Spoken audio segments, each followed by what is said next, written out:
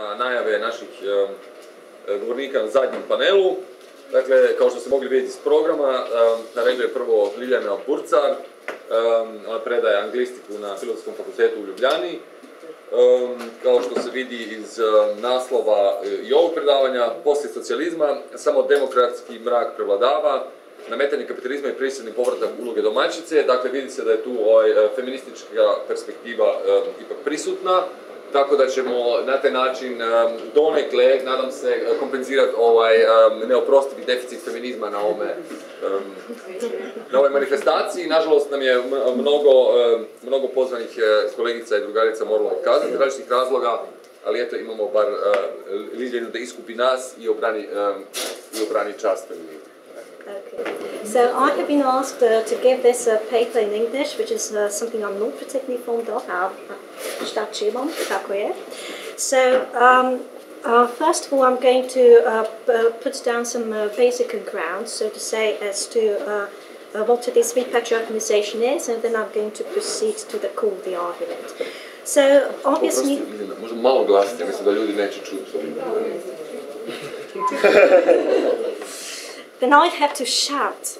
So, over the course of the last 20 years, former socialist states have been subjected to intense processes of re-patriarchalization.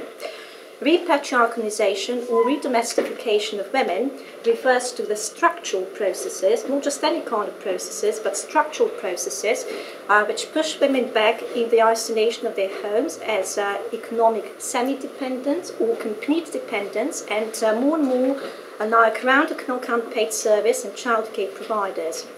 Now, as such, of course, women come to lack basic economic and social rights, which also undercuts their agency, autonomy, power, reducing them at best to another category of secondary citizens. Now, re-patriarchalization is a direct consequence of the orchestrated destruction of socialism and the forceful neo-colonial imposition of capitalist social relations.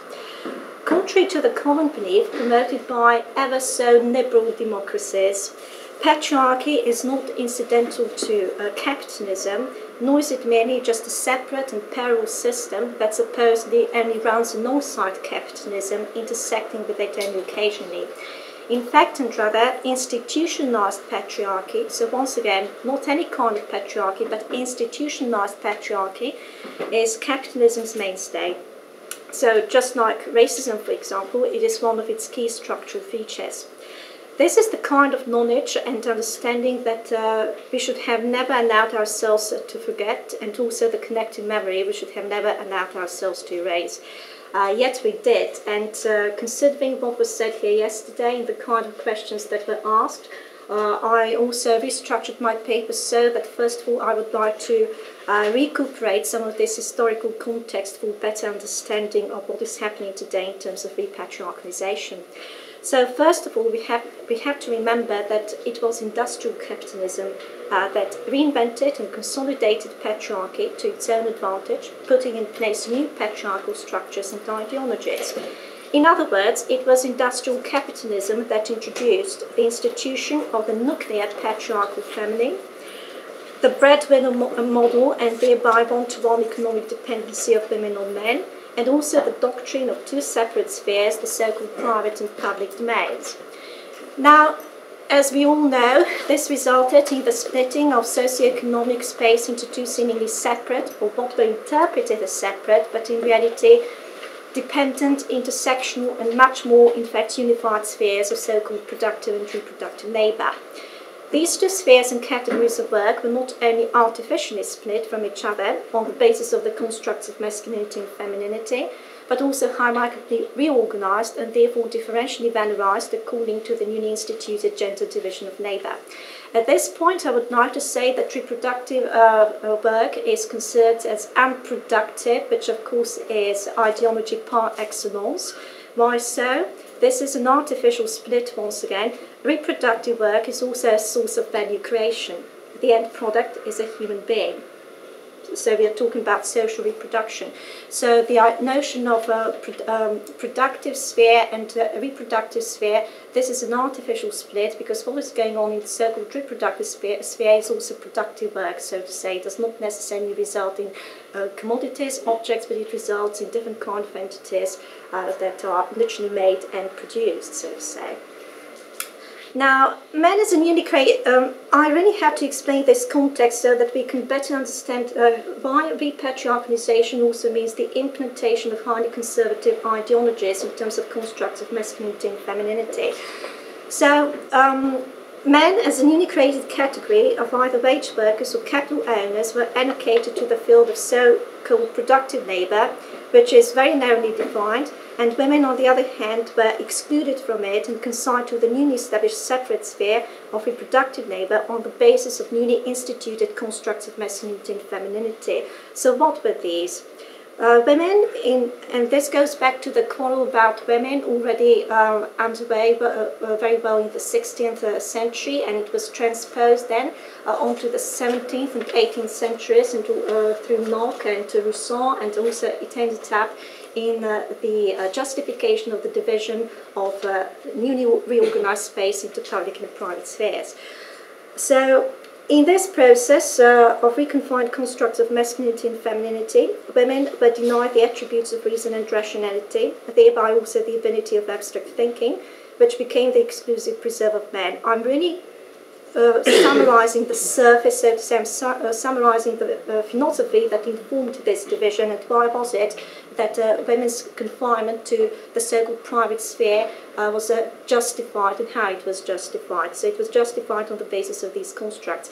Another thing was that men were not only defined as rational individuals, which put them in charge of the public sphere, they were also reconstructed as being bodily non-specific, and according to this illogical logic, capable of conquering and transcending the restraints of bodily existence.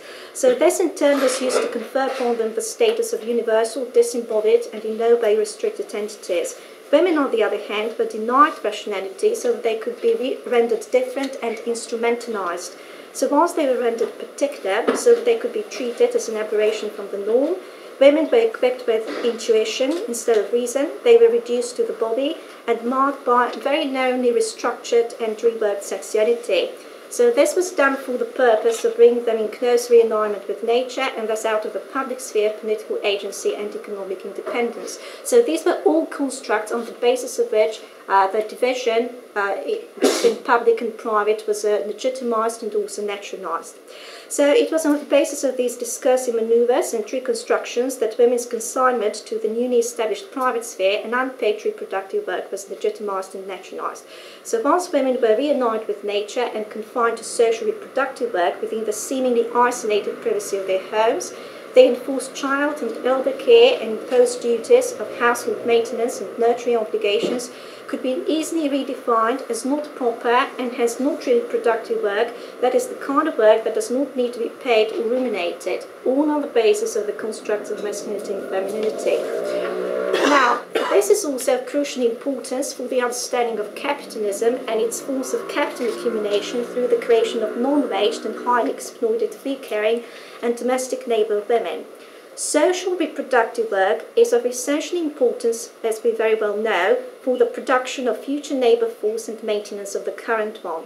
Yet by redefining it as a matter of private concern and carrying burden associated solely and entirely with women, and by declaring it to be not a proper socio-economic activity, but merely an extension of women's supposedly feminine nature, whatever that is, and hence the kind of work that is by necessity done out of now and for free, capital owners avoid social responsibility and financial costs that go along with it for the maintenance and reproduction of humanity and their labour force in general. In other words, by transferring the costs of social reproduction to women on the basis of constructs of femininity, capital owners avoid huge financial costs associated with the reproduction and maintenance of their own future labour force, which of course translates into a direct increase in their own private wealth. That's why. Excuse me, can you go a little bit slower? It's kind of hard to follow. Just a little bit slower. Oh, I see. Thank you very much. Okay, so I'm rushing through all of this because of the time limit, but thank you. No, but it's really interesting, so it's a pity that you miss a bit. Well, it's really basics. So it is for this reason that capital owners in either workforce do not recognize women's assigned task of production and reproduction of the worker as a socio-economic activity, but mystify it instead as a personal service extended on the part of women as part and parcel of their supposedly naturally occurring and repetitious work to be conducted solely at home. So once again, by transferring these huge costs entirely onto a specifically designated group of people, in this case women, whose work is structured as endless free resource, capital owners subsist on the free reproductive labour consigned to this specifically categorised group of people and draw huge profits from the wageless condition of women's labour. It is for this reason that in capitalist patriarchy, women are constituted merely as dependent wives and reproductive mothers. At best, they are constituted as working housewives. So, if I put it now into more complex Marxist terms, so domestication and construction of women in capitalist patriarchy as primarily free caregiving housewives and dependent mothers represents the basis of surplus labour extraction. Once again, we have to keep this in mind. This is very important. It's a formula that runs through all of these constructs of masculinity and femininity in patriarchal capitalism. It exonerates capital owners from financial costs and social responsibility associated with the reproduction of their labour force.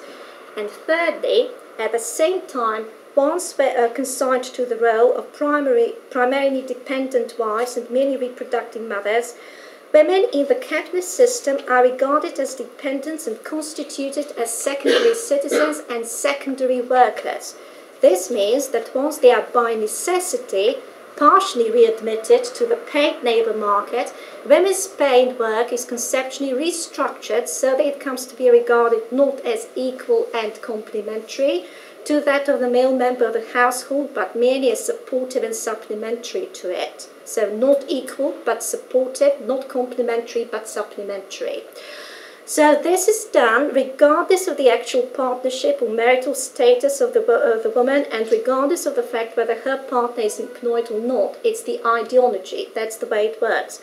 So this systematic devaluation and invisibilization of women's work in the capitalist system, which rests on their construction as primarily dependent housewives and mothers, who at best can also work outside home as secondary earners, is a trick by which 50% of human labour has been defined as a free resource. So capitalism thus rests on patriarchal subordination and gendered exploitation of women.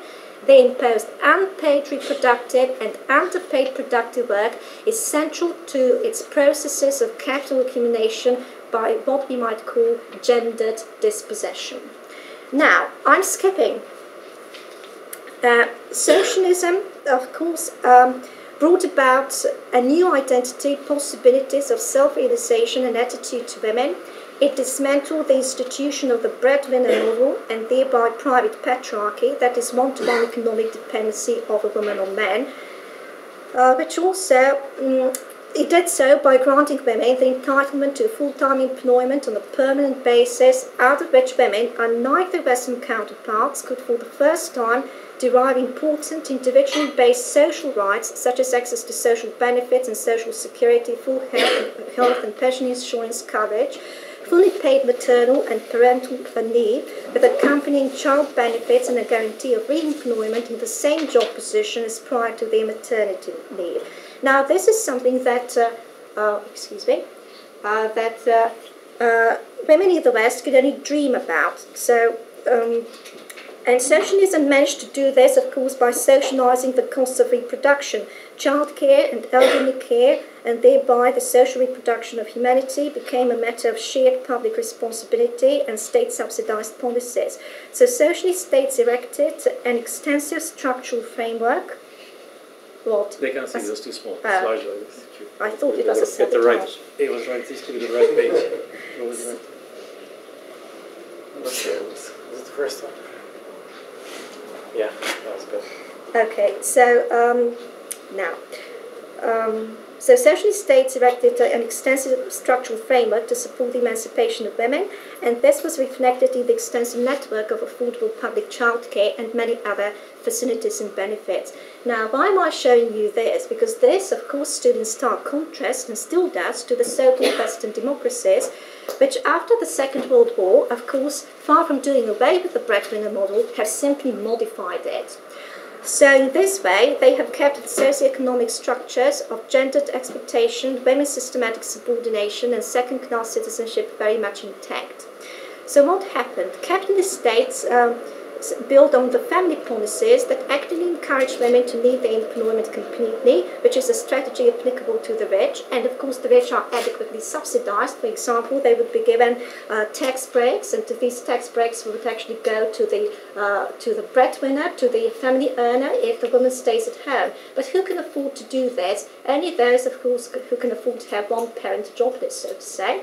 And just to give you a piece of information, for example, Australian research institutions report that because this benefit is only means tested on the second earner's income, who is in fact unemployed, for example, over 30,000 families on incomes in excess of 100,000 Australian dollars per annum received the benefit in 2002. These families do not need these benefits to start with in the first place. So this also gives you an idea of this, the model of the Western state, which works primarily in favour of the selected segments of the upper and middle class. But this is something that is highly complex, and I'm just mentioning it so on the surface, so to say.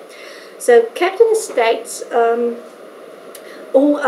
so either they leave their employment completely, or they're encouraged to interrupt employment for the period of up to 3 or even 5 to 8 years, and then seek part-time jobs or combine employment with in order to combine employment with childcare. So this is all due to the absence of or a very limited and sporadic availability of public childcare facilities. So Western states have thus upgraded the traditional breadwinner model to the so-called more or less 1.5 breadwinner model, with the woman only precariously and intermittently employed in temporary or part-time jobs supplementing the income of the male household member. In contrast to socialist states, full-time employment and hence socio-economic independence has been the preserve of only a handful of women in the West, just to give you a piece of information. So if we take Germany prior to the unification, the statistics show that only 44% of married women in the West Germany were employed, out of which only half were employed full-time, which amounts to only 22% of all the women in West Germany. And so this is also highly comparable to another thing, namely, in Western democracies, childcare leaves are still not covered in Malta, Cyprus, the Netherlands, Ireland, Portugal, Switzerland, Spain, Greece, and the United Kingdom. In Italy, parental leave, for example, parental leave allowance is as low as 30% of the woman's net wage. The 5-month maternity leave allowance accounts for 80%, and so on. So why does this matter? Maternity and paternity leaves, of course, are also go towards the maintenance of it's part of the reproduction. By cutting these maternity leaves, of course, this means that capital owners can simply accumulate more capital by transferring the social costs onto women themselves. If maternity leaves are not paid, of course, that means it stands to reason lesser of the expenditures, perhaps lower taxes for capital owners. This is the point. So it's not just the childcare facilities, but maternity leave and paternal leave just as well. All of these elements combined together. Now, how much more time do I have? Never mind. So, 1 minute less. Pardon? 1 minute less. So 15, now, 15. 50, oh, good. Yes, fair. Okay. Now, so we have finally, this is the basics covered. Now we would like to move on to the current situation. So, this so-called transition from socialism to capitalism, of course, is a euphemism for regression. As we well know, it stands for a massive scaling back of essential socio-economic rights, which affects women differently from men. So the re-instalment of capitalist social relations rests on the processes of re-patriarchalization, which is most clearly evident in the dismantling of the socialist welfare system, its extensive network of public childcare facilities. So social benefits, including maternal and parental leaves for women, have been drastically reduced or restructured to minimize or do away completely with the financial input that would otherwise be required on the part of recently fledged capital owners. So substantial reduction or elimination of fully paid maternity and paternal leave works in favour of capital owners, as I have just explained, as it helps to keep the taxes, for example, on corporate profits at the minimum. This contributes to the greater accumulation of private capital, be it that of corporate entities or small business enterprises. Now, maternal-paternal leave allowances have been either substantially slashed, so that in some cases they amount to only 40% of individuals' average earnings, or they have been reduced to the level of sick leave compensation, categorically and ideologically aligning pregnancy with disease. In some post-socialist states, such as Poland, they have been simply annulled for the majority of women, especially middle-class women, which puts the Polish women in the same predicament as those in Ireland, the United States, Switzerland, Greece, and the Netherlands. At the same time, the period of parental leave for women has been extended up to 3 or 6 years of the child's age, as public childcare facilities have been either entirely eliminated for children up to 3 years old. This is a pattern most prevalent in most regions of Poland, Hungary, the Czech Republic, or drastically reduced in number and only partially replaced by sporadic private care facilities that of course charge exorbitant prices and remain out of reach for the majority of women and men. So protracted periods of unpaid or no paid parental leave and a complete lack of or only limited provision of publicly funded childcare has a double negative impact on women's socio-economic and political status. Now, as capitalist regimes, which are based on the privatization of care, place the childcare responsibilities squarely on women's shoulders, they also effectively force women to exit labour markets to tend for children, while perversely presenting this move as their own choice. Look at this argumentation made on the part of the Czech finance minister, Knaus, who criticised the over-employment of women and said the Ministry of Labour and Social Affairs is preparing a programme for young women so that they can afford to stay home with small children, and we will aid them so kindly with social support. This policy in the end will save money because when women work they need state-supported care. When women work, but not when men work. Look at this division, first of all. So basically, these structural changes enforce and naturalize the position of women as economically dependent partners and carers. These childcare regimes, which are marked by lack of publicly available and affordable facilities and by extended parental leave policies, they force women into specifically precarious forms of work, giving rise to the feminization of poverty. So this is part and parcel of the re-patriarchalization. And it is in this way that nowadays here, too, women's paid work is restructured as secondary, while their income is being reconceived as merely supportive and supplementary to be spent on basic daily food provisions and other elementary household goods. So the most prevalent type of women-friendly labour inclusion which is promoted nowadays is part-time work and home-based waged work. Croatia, for example, introduced part-time work for mothers in 2004. This is the information I came across. And just 2 weeks ago on the news, I heard this piece of report which said, well, the ministry is going to take care of women's better integration into the labour market as mothers, so what we recommend is that they should pursue part-time jobs and they should actually pursue home-based work just as well, which is declared to be a women's friendly policy, but basically it's a form of discrimination and exclusion, of course. So what was the problem with these part-time jobs? So part-time jobs are a phenomenon specifically targeted at women in capitalism after the Second World War and represent one of the earliest forms of unprotected, flexibilized work, which is highly profitable, of course, for capital owners. Why? Part-time workers are exempt from the labour laws that pertain to full-time employment. They are consequently subject to little or no job protection, poor work safety and employment standards, as well as depressed or below minimum wage compensations.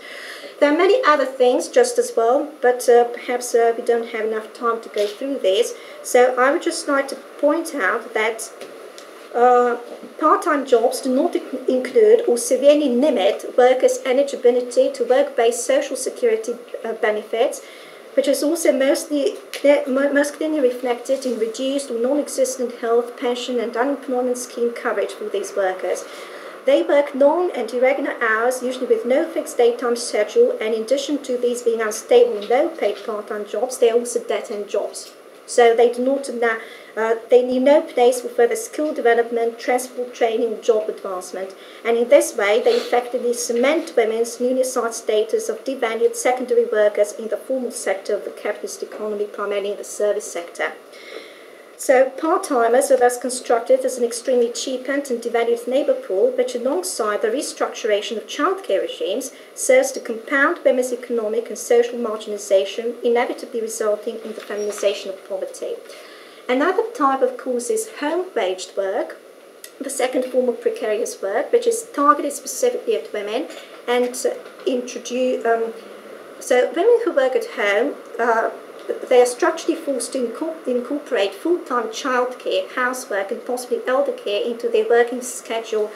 They are treated as self-employed, of course, but in reality they do not own their capital and labour. They are dependent wage subcontract workers to whom labour-intensive parts of production are farmed out by intermediaries or big companies themselves.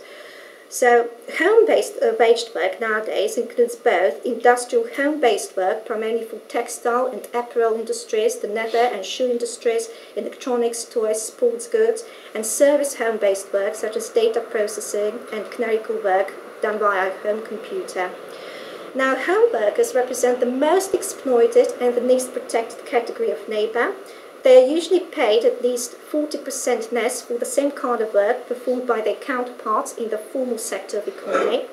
They are not paid at an hourly rate, but of course on a piece rate basis. That is, they are paid by the number of finished items they make, which translates into a very low pay that falls below a minimum wage. And this is further exacerbated by the fact that minimum quotas are deliberately set so high that it is impossible to meet them without working well beyond the regular working time, which of course remains unpaid. But at the same time, home workers have to buy and maintain the machinery to keep the production going, without any compensation paid on the part of the employer, or they have to borrow the machinery from their contractors in exchange for monthly service charge, as for example pizza order takers who must rent computers and modems from the employer. This is where microcredits come in. Microcredits targeted at women come in at this point. So when it comes to this, the idea is that once women are in fact let go, for example, from big companies, this was the case with Mura, so the textile factory. Once they were let go as regular workers, they were required to go into some self-employment training programs and possibly also take out microloans on the basis of which they would simply buy their own startup machinery, thus indirectly subsidizing their future employers. Now, the third mode of precarious work and gendered exploitation introduced by capitalism in this area that relegates women to the status of endlessly available source of free social reproducers and dependent, marginalized and underpaid workers concerns the integration and subsumption into the so-called family businesses. These are increasingly male-headed and based on gender division of labour. Women are expected to combine their assigned full-time childcare and domestic work with unpaid or partially paid but highly invisible employment in their partners' firms. Within these arrangements, women's care work is not seen as proper work, as it is not seen when it comes to home-based work, because home-based work is considered to be just an extension of their full-time domestic and childcare work done in their homes to supplement the family income. So they conduct, it's the kind of work they conduct for their partners' firms. This is usually of administrative nature or might in other supportive tasks, which are only minimally remunerated, while most of the profits, once again, are handled and kept by the husbands as employers. Now, this goes true even in the case when women set up seemingly independent businesses through microloans, the point of which, according to the World Bank, should be to generate enough money to supplement the family income, while directly helping to prop up the partner's enterprise or helping to replenish his labour potential. Let's look how this is coded in the World Bank's discourse. So, as we can see, women and girls should be given microloans because they work harder than men. This is the stereotype. Are more likely to invest their earnings in their children, are major producers as well as consumers, and shoulder critical life-sustaining responsibilities, which are privatized, without which men and boys could not survive, much less enjoy high levels of productivity. So you see the supportive element.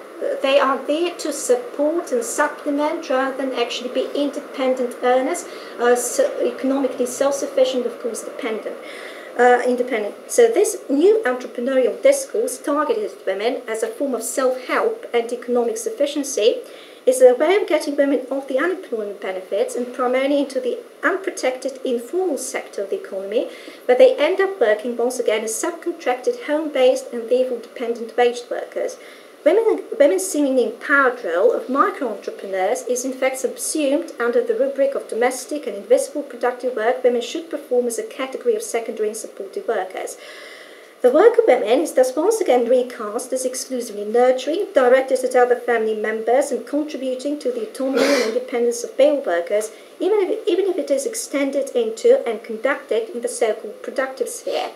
So the point of women's productive work as independent entrepreneurs under the micro-lending schemes is to make up for the loss of social provisions and earn enough money to buy basic goods and resources that before the marketisation were either held in common or subsidised by the state. So micro-lending schemes thus both rely on and intensify gendered norms of social reproduction. Now, this reprivatization, so these are various schemes which have a common denominator. This is reprivatization of maternity and childcare, which pushes women back to the newly refurbished private sphere, limiting their socio-economic status and agency, and thus also restricting the possibilities of their self-perception, self-determination, self-realization. So with the destruction of socialist state and reintroduction of capitalism, we are also witnessing a new phenomenon, an increasing inequality among women themselves. It is only rich mothers in top positions who can secure full-time employment, but only by outsourcing domestic and care tasks to the so-called caregiving markets, which have, however, only partly replaced extensive networks of public and affordable childcare facilities. In the face of the dismantled public care facilities and social provisions, the integration of women into top positions in Western industrial societies thus proceeds primarily on the basis of a broadening of informal feminine working conditions in the home economy. For example, if we take a look, these are the EU directives, and if we take a look at the second paragraph, the one in the middle, you will see that the directive is the development and upgrading of child-minding jobs in institutional structures, day nurseries, day hospitals should be encouraged, but not so much because the development of private or firm-based day nurseries must be encouraged more. However, we can encourage another thing, which is child-minding jobs in the home, mothers' helpers, day mothers, home helps. They would supplement community minding and reception facilities. In other words, these are measures that are directed at women in the top positions. So, basically, we're talking about the hiring either of migrant labour, migrant child carers, or actually absorbing recently dismissed women from the public sector and rechanneling them into these private households. So, the households of the newly rich and their children's welfare are being sustained by an army of underpaid, devalued, skilled women for less than a livable wage in precarious working and unprotected conditions of the informal sector. And this is also the policy officially pursued by capitalist states, which in the process of downloading the costs of and labour social reproduction onto households have undertaken the measures in the form of legislation bills, disciplinary practices, and coercive and discrimination labor laws, to help the rich in obtaining a continuing supply of a cheapened and valuable domestic source of labour, so either in the form of unprotected immigrant or impoverished local women workers who are being edged out of the formal economy into the unprotected informal sector. But despite all these restructurations that have hit women hardest, our states here have been adept at churning out images of women's limitless opportunities of employment and fulfilling identities and these possibilities of success and empowerment, providing women should only try hard enough. Part-time and home-based employment policies aimed at women are touted by state agencies and their corporate donors as women-friendly policies that enable women to reconcile their full-time household and childcare tasks with paid employment supposedly granting women choice and a form of economic and social empowerment. And this is taken over by the newspaper discourse just as well, who have come to promote part-time jobs as an adequate solution. Sorry? And for example, they would say, this is taken from Jutarnji, well, I'm going to say it in Jutarnji list, which I came across during my holiday, and I was flabbergasted to see something that written as a form of a recommendation and actually as a form of a woman-friendly policy. So the newspaper article carried the news that, well, in Germany, it is 70% of women who work part-time. So this in Croatia is still a rarity, but it should become something of a common sense in order to alleviate the problem, supposedly. So the problem in alleviation is not equal distribution of childcare between the two partners and, of course, socialization of childcare and other services, because this would take away private capital, so to say. No, it is actually re-patriarchalization, which is framed as an equality policy. So, perhaps I should finish on this note, because now I'm absolutely furious. That happens with you, Tony. Okay, so perhaps just this. So, once again, we have to remember the point of these women-friendly policies, in inverted commas, is to exonerate capital owners from the social responsibility and huge financial costs necessary for the reproduction and maintenance of their current and future generations of labour force, which leads to a huge accumulation of private capital by the so-called gender dispossession. The point of these policies is to preserve all these equality policies in liberal democracies, is to preserve the status quo, leaving capitalist patriarchal structures and modes of capitalist exploitation intact. Women-friendly policies in capitalism are, interestingly, not dubbed so much social equality policies, for this shift from merely formal to substantive rights would require, as we well know, a new revolution. So what is in reality called for in place of women-friendly policies that help to maintain the status quo then is a concrete redefinition of socio-economic structures, for it is these structural conditions that ultimately also determine women's position and role in society. So we are not, when we talk about patriarchy, we do not talk about personal, face-to-face, seemingly decontextualized, individualized oppressions. We are talking about a system of exploitation and nothing more.